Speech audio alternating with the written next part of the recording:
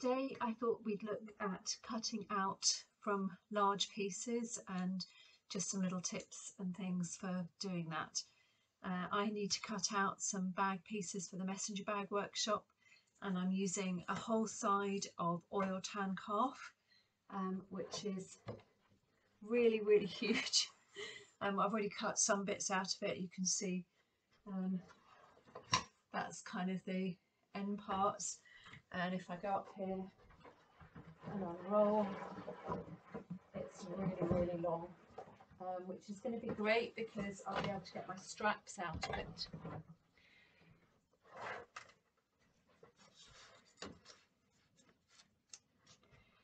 So there's a few things that are really useful to have around when you're starting to do something like this. I really love to work with the right angled steel square. It makes sure that all your angles when you're cutting, you can always keep working and making sure that you've got your straight edges and right angles. The cork back ruler is also really useful because it doesn't slide across the leather and gives you a bit of an edge. And I also like to try and have a really long ruler, particularly when I'm doing bags we've got a long line to cut against. The other things that are really useful are some weights. So I've got some rounded pebbles that I collect that I've used.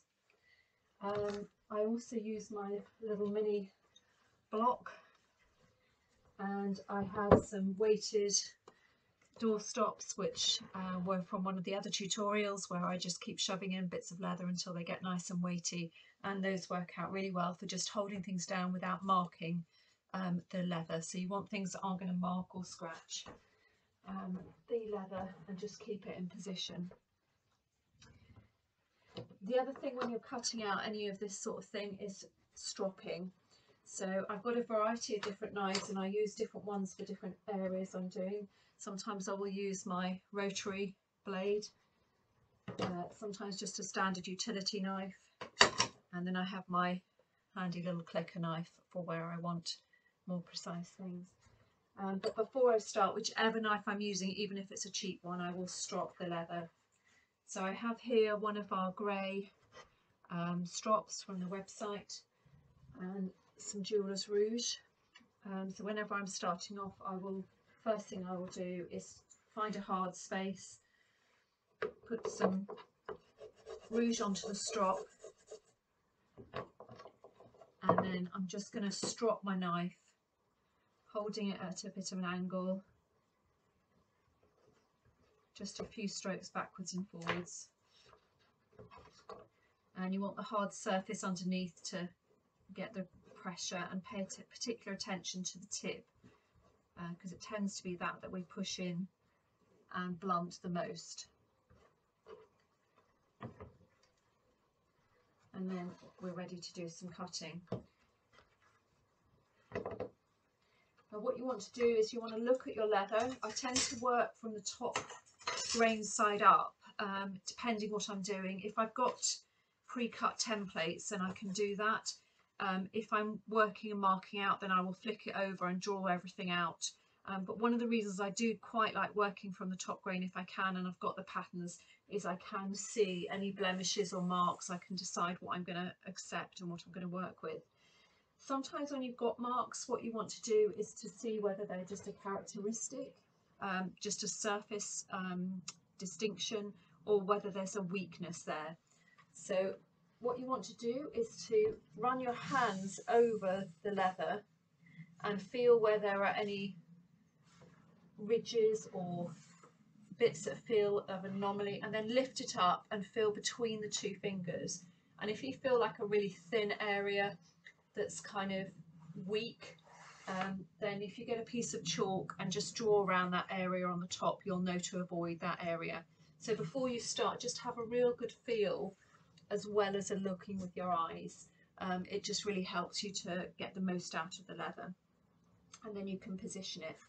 Unlike fabric, leather doesn't have a warp and weft, so if you get stuck and you've got a piece, it's quite possible for you to lay it out at an angle and cut that way and avoid an area.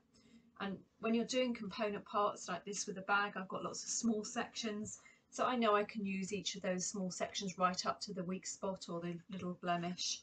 and use as much of the leather as I possibly can without it affecting the bag. But in this case, this leather, I have checked it over. I'm quite happy with it. I've got a piece that I've just cut out here, so I've now cut 3. So I need 2 more, and I'm going to try to keep as long a length of this going up as I can, so that I've got my long straps. So I'm coming close into this edge here. I have got some pieces coming down here, and again I'm just going to keep them long while I can, so that I can make the most of them that I can. I'm going to pull it down towards me now, so that I'm working onto the edge of the table, and I've just made a cardboard cutout of my pattern to size, just so that I can repeat and lay it over. And this does protect the body and surface area of the leather as you're cutting out. So I'm going to just weight those further up to stop it rolling forward while I'm cutting. I'm going to place my long ruler onto the long edge, and I'm going to get my marble block and weight it at the long end of the ruler into the middle before I cut. And just before I do, I'm just going to check everything is lined up, is at right angles, and I've got everything where I want it. I'm going to also keep these stones handy and put them up this end here to stop it bowing and moving. Now when you're cutting, you are not probably going to get through the leather all in one go, so you want to be making several strokes and working through all those meshed collagen fibres. You might hit some scarring tissue, you might hit some sort of tougher areas, and sometimes it might just glide through. So just take your time and take it slowly and work into that same first cut that you make, rather than trying to put all your pressure down and cut in one go, which is more likely then, particularly on a leather like this with the oil tanned, it's got a slight smoothness to the surface and the knife can just slide across. I tend to always cut so that I'm cutting away from the body, so that if I do make a mistake and a knife slides there, I can then move up for the next bit I'm cutting and avoid the body. So in this way I'm protecting the body.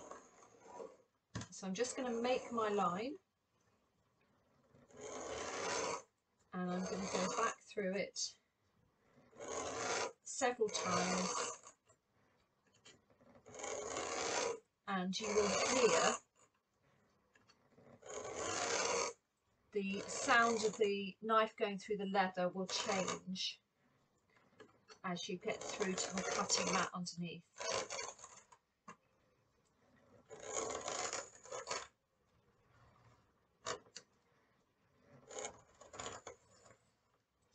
And it goes quieter there, which means I'm through. I've got 2 big cutting mats joined together. I join them with a bit of masking tape underneath so that they don't slide apart, and the join is seamless on the top surface. So as much as you can, you're aiming to be able to just get things out of your way, so you've got a nice clear way to work. Now I'm carefully going to lift this without moving the ruler, so I can just do the next area.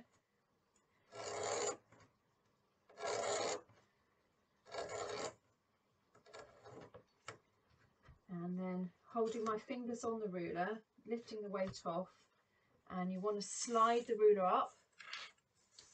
These will now go down the other end. Again, lining it all up. The stone block now goes onto that end, and you're ready to join the knife cut down to where you were.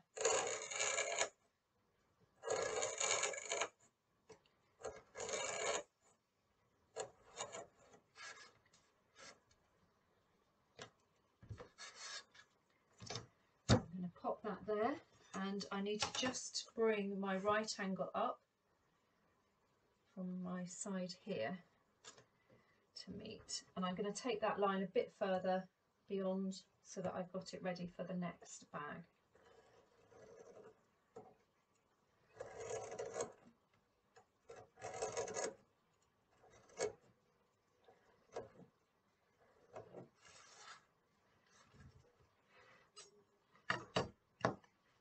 and very carefully moving everything off.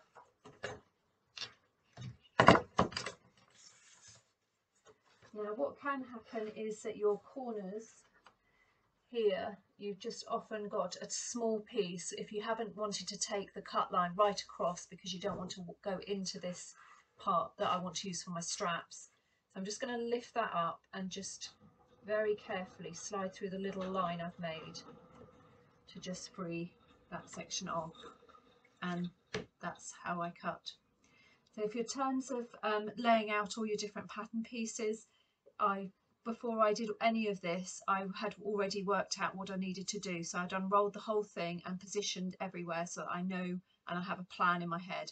Quite often with my papers, patterns and bits, I will lay them out and then take a photograph and then move them all off again, but I can use that photograph to just refer to see where everything was laid out as I'm moving around.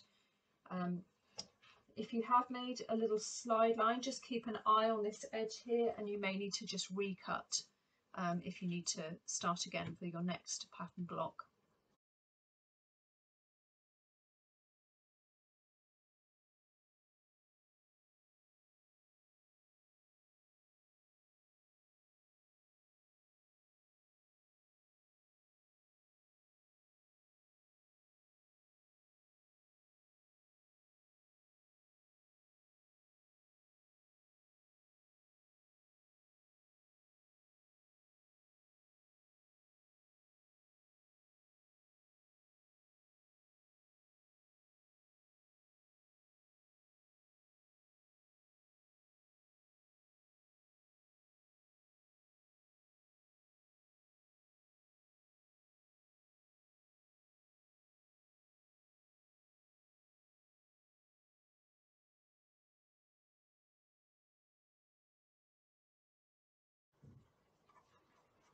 I'm just going to cut the straps now for the inside of the bag, and I'm going to use my strip and strap cutter for this. I've already got some nice straight edges from the pieces I cut off, so I've just made a little nick in the top and a little wide bit, a bit closer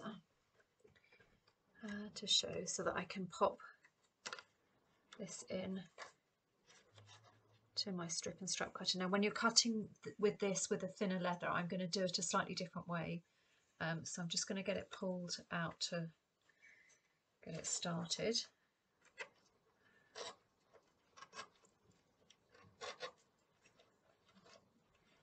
Okay, and then what I do with this, rather than be drawing it down from a table, I'm going to do it sort of standing and pulling just very slowly upwards. So you're, rather than drawing it, you're kind of just allowing it to keep in. I'm using these fingers down here to keep it butted at the side, and just keep an eye to make sure it doesn't fold over.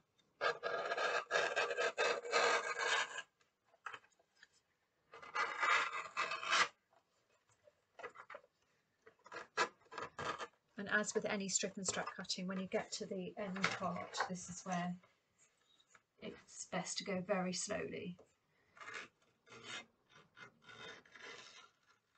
And because I'm further into the leather, I can now draw it down.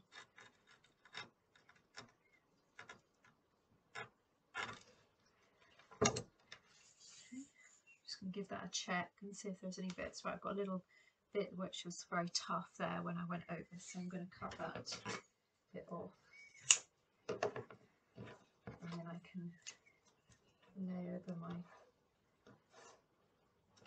short straps that I need to cut. So I hope you find that useful, and love to hear, as always, what you're up to. Thanks so much for watching.